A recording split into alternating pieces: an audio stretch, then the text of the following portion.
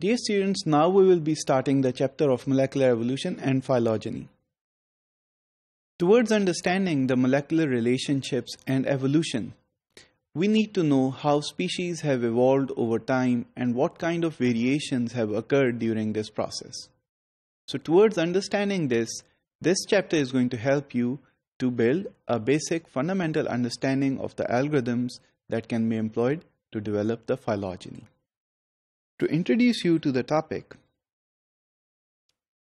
molecular evolution is the pressure which helps species, or rather forces species, to evolve and adapt to the environmental stresses which are ambient upon them.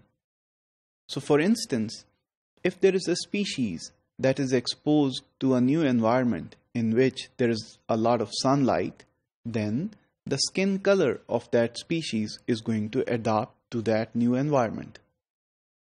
Also, if the same species is sent to a nutrient deficient environment where it cannot find enough food to survive, then the metabolic pathways within the body of that species are going to reorganize in order to economize the use of energy.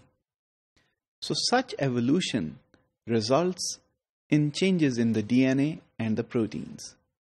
And therefore, the DNA and the proteins have an evolutionary history behind them. So phylogenetics or phylogeny is the study of these changes and the time that it takes for these changes to come into effect. This has led to the creation of domains such as bacteria, archaea, eukaryota, as we now know. But how did we come to understand the world that we live in such a way? It only became possible with the help of phylogenetics. So let's take a look at how our world has been organized into species with the help of phylogenetics. In this slide, you can look at a phylogenetic tree that has been developed. So this tree is not essentially the tree that we are looking at in our world. Rather, this is like a branch from a stem with further diversification, as you can see here. So in this way, all the species that we now know, such as bacteria, archaea, and eukaryota, have been classified into these different types. And how these types are related to each other are shown by these branches. So fungi and animalia are linked and are very close. Similarly, others such as alveolata and Stramoniopes are linked as well. As you can see, the overall organization is divided into three portions, which eventually are called bacteria, archaea, and eukaryota. So how did we come to build this pseudo tree? This can only be done by phylogenetics.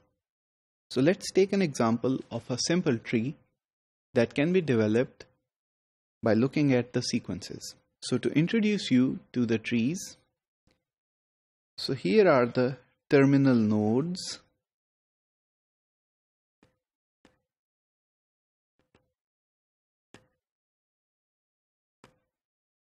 Which are the sequences. So these sequences can be DNA, protein, or even the RNA, and you can look at their relationships in terms of evolution. So here in this example, 1 and 2 are related here as shown by C. 3 and 4 are related and their parent. So these are called parent nodes. And 5 is related to both of them through the parent node B, and A here is called the root node.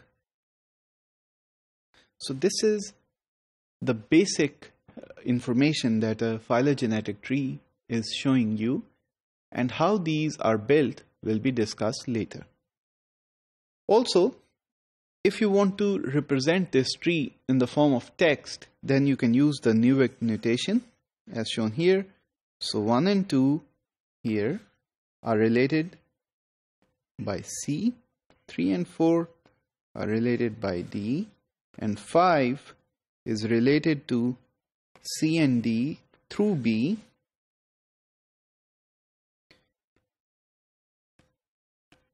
and therefore you can utilize this Newick notation as a substitute of this entire tree. Moreover, as I just mentioned, the sequences are placed here on top, and these nodes, internal nodes, are inferred. So we need to find these nodes in order to create the tree. So there are basically two types of phylogenetic trees.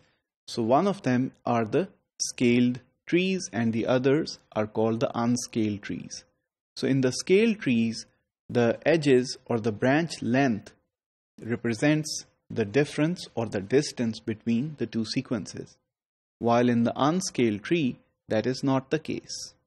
Moreover, the unscaled trees are only representative of the relationship. So in conclusion, phylogenetics is the study of evolution and studying the differences between the evolved sequences. We can represent such information by looking at the phylogenetic trees and the algorithms that can be used to construct these trees.